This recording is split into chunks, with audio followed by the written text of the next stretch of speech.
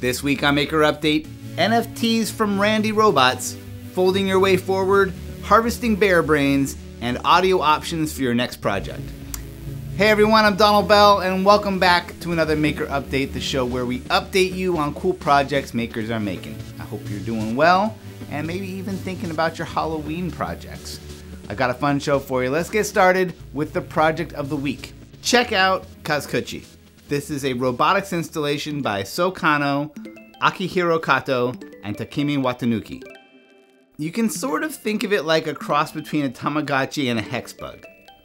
Each robot has its own unique identity registered as an NFT and programmed into an RFID on its side.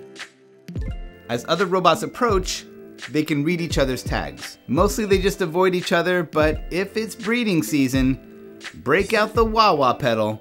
Two Kazokutchis can mate, resulting in a fertilized egg appearing on their screen.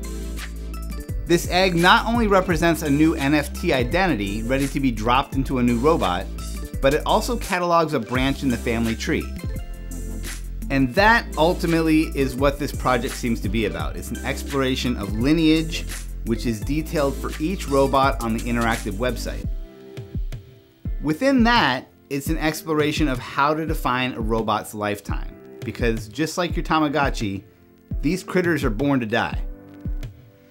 Through mating though, they pass on the name and symbols of their family line and leave behind a link on the blockchain.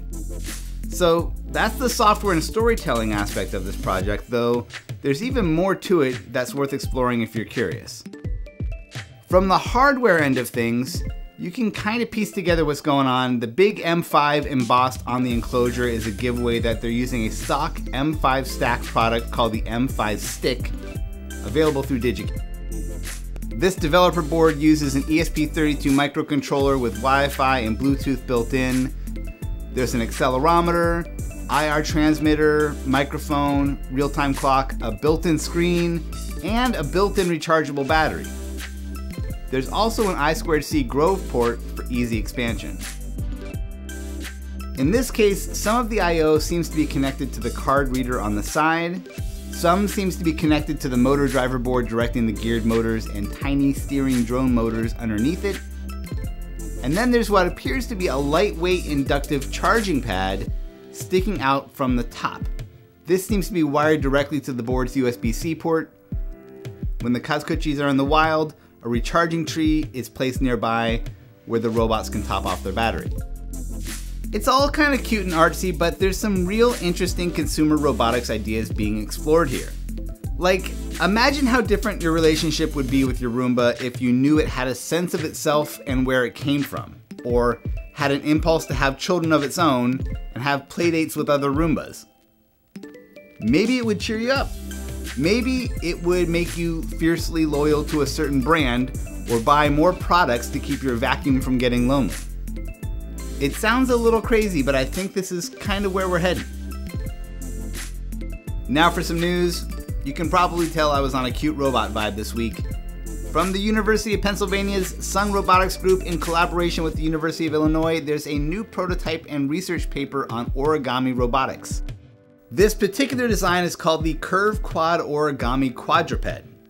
It uses a single servo and a sandwich of flat materials, including a flexible printed circuit board, a flexible laser cut piece of what looks like an opaque plastic sheet, and some flat pieces that connect the sheet to the servo horn. I love the funny little way it walks, and what's amazing is that by adjusting the amount of rotation and the range of rotation, you can steer this thing around with just one servo. Really cool idea. More projects on Adafruit. Erin St. Blaine has a fantastic guide on how to hack the modern remake of the classic 80s Teddy Ruxpin animatronic toy. Unbeknownst to me, this talking toy bear got a relaunch in 2017. The telltale difference is the LCD eyes. But the best feature of this new model is that they can be had for around $20 on eBay if you're okay with the used one. Using Erin's guide, you can reprogram the electronics with your own sounds, voices, and stories. You can retime the mouth movements to match up, although that's a little painstaking to get right. And if talking bears aren't your thing, Erin has tips on how to excavate the Ruxpin guts and transplant them into a new plush creature. Now for some tips and tools.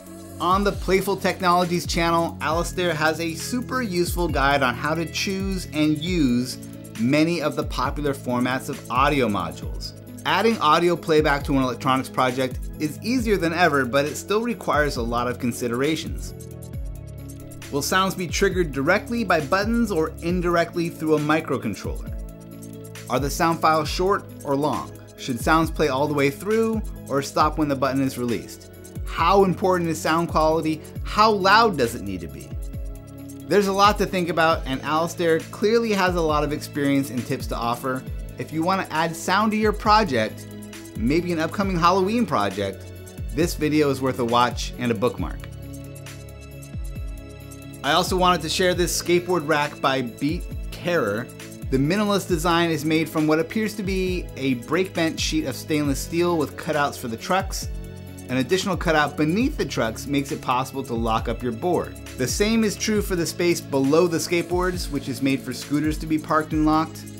I think it's a great design for public spaces, providing a bike rack style option for locking up scooters and skateboards, but I also think you could adapt some bite-sized elements of this design for storing a board or a scooter in your house or garage. For this week's Digi-Key Spotlight, check out their new series, The Bite-Sized Engineer.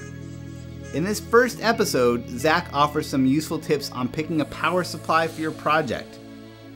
From common batteries to larger hobby-grade rechargeable options, DC adapters, benchtop power supplies, and even how to dial in your power needs using linear regulators and buck boost converters. Alright, and that does it for this week's show. Be sure to subscribe, leave a thumbs up, leave a comment. Big thanks as always to Digi-Key for making the show possible, and thank you for watching. I'll see you soon.